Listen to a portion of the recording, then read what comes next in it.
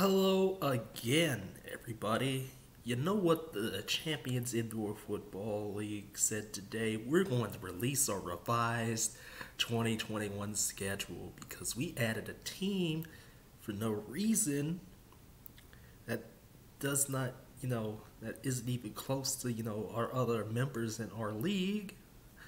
Once again, just unprofessional as hell. Adding teams after you've already released the schedule does not make any sense. And the schedule that they've released now still doesn't make any sense. It baffles me. If you're in a league with 8 teams and you're trying to schedule, a 10-game season, you'd expect to play everybody at least once during that time. This does not happen here. It does not happen at all.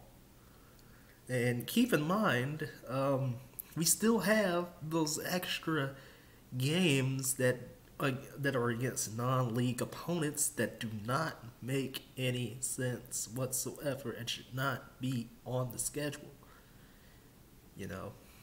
But whatever. And Wyoming, you guys will open up against Allen. That's not a team that's in this league. I'm assuming it's a semi-pro team, or maybe it's even the Allen Tiger Cats, the AAL. I have no idea. But Ricky, someone tell him, someone tell these guys out there in the CIF, hey, this has got to get better. You cannot be scheduling teams like Queen City or the Crusaders. Who are the Crusaders? I have no idea who the Crusaders are. Are they a semi-pro team? Or are they a outdoor team or something like that? Or are they, something even lower than the AAL? Because those exist, and we talked about those already.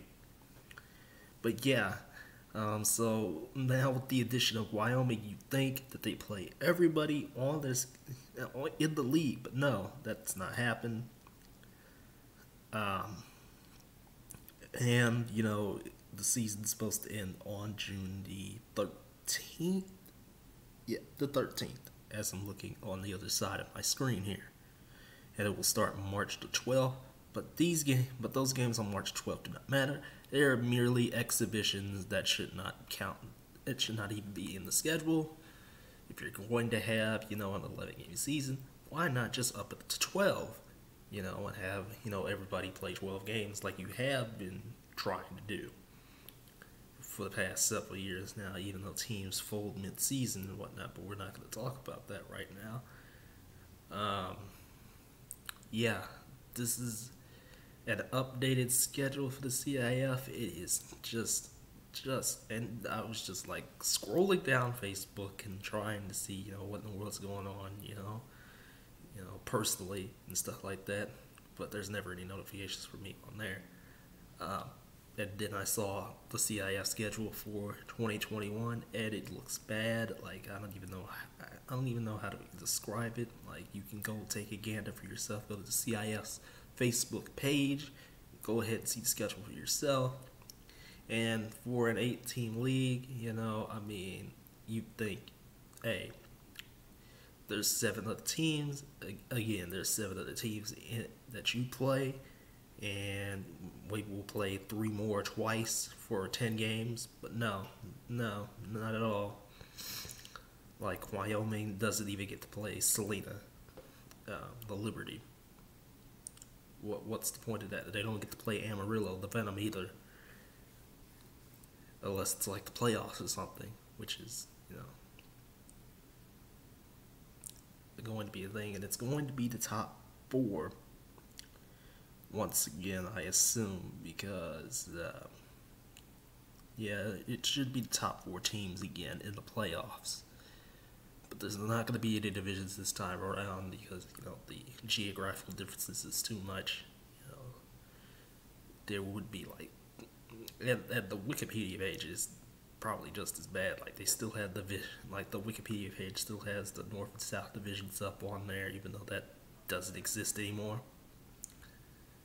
And if that were to be in place, then the Mustangs would be in the North, and it'd be a 5-team, North and a 3-team South. So that's not going to work. So just an 8-team table, it works out better anyway, because you don't have to abide by the rules of the divisions and whatnot and make up stuff. So it's just the top 4 teams that make the playoffs. But yeah, 10 games plus for most teams, probably all of them. I'm not really sure. Don't really care that there's exhibitions. And yeah, CIF fumbled the ball again. The NAL's going to fumble the ball again soon when they release their schedule, and West Virginia's not on there, probably. But yeah, whatever. So with that being said, everybody, y'all take care. I'll see you in the next video very, very shortly.